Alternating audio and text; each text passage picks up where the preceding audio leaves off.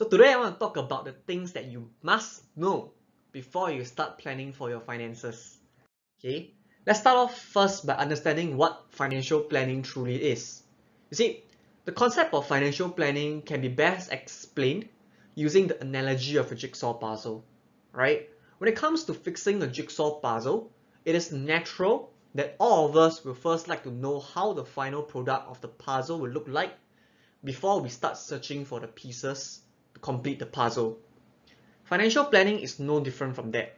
It is an exercise that will help us understand how our final product, which is our goals and our outcomes that we want to have, would look like before we start looking around for the pieces, which in this case refers to the financial instruments and products, to complete the puzzle itself, right?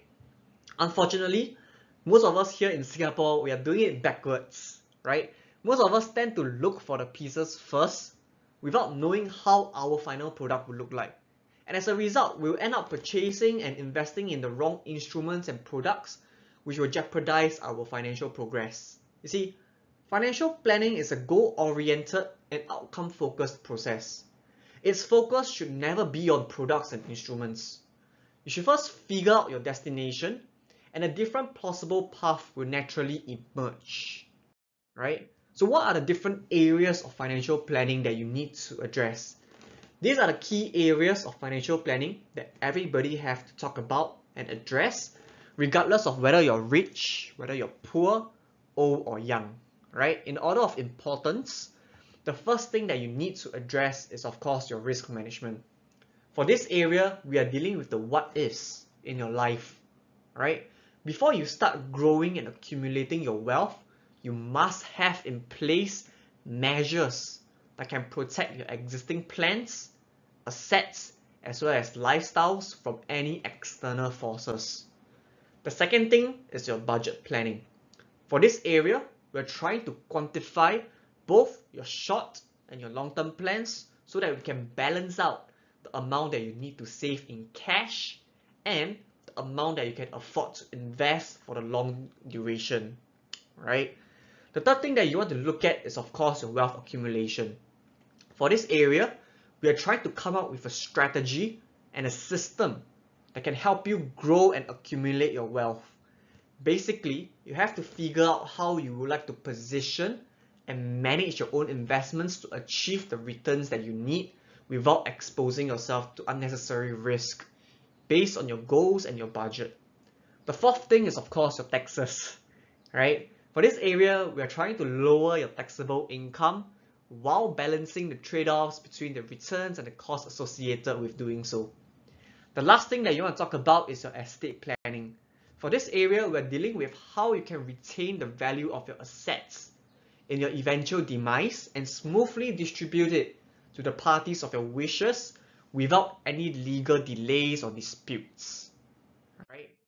So, to properly plan and manage your finances, you must consider all your areas of financial plan simultaneously. Right? Like it or not, the different areas of a financial plans are all interconnected. You cannot address one section of a financial plan without taking into consideration of how it will affect other areas. Failure to do so will result in mistakes that will only jeopardize your performance, resulting in an inability to achieve your goals. Right? So how can you get started then? You see, financial planning is a systematic process that's goal-focused and outcome-oriented.